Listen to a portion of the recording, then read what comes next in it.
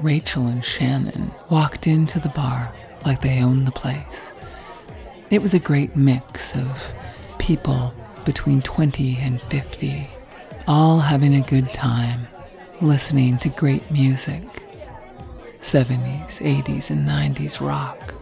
That's the way Rachel and Shannon liked their evenings. Old school and eclectic. Now, they set their sights on finding some hot, young hunk to hook up with.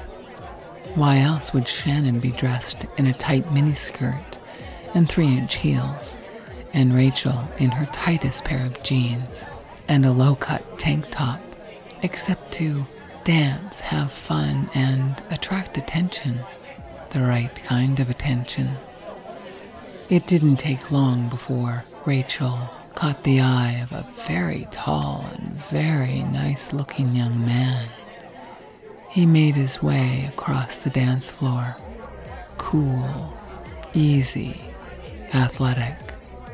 He asked her to dance. Even with her heels, she was barely higher than his shoulder. He said his name was Dwayne. He worked on a farm.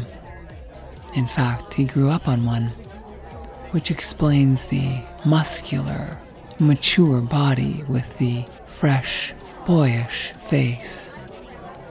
Rachel leaned in to converse with Dwayne and discovered they both had a love for Harley motorcycles.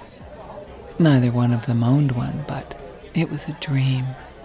It was also a great excuse for Rachel to press herself against Dwayne's torso. As she did so, she could feel the heat of his body penetrate her.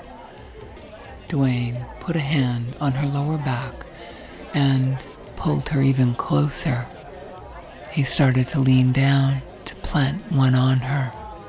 Rachel tilted her head back and met his mouth with a soft, slightly open mouth of her own, right there on the dance floor, creating a night to remember.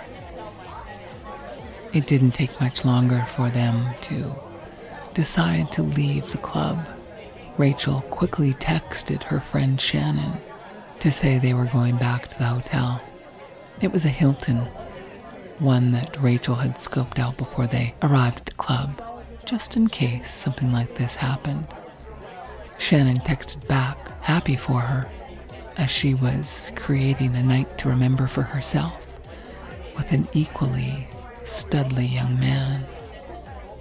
Rachel and Dwayne left the club, hopped into a cab, and went straight to the Hilton suite.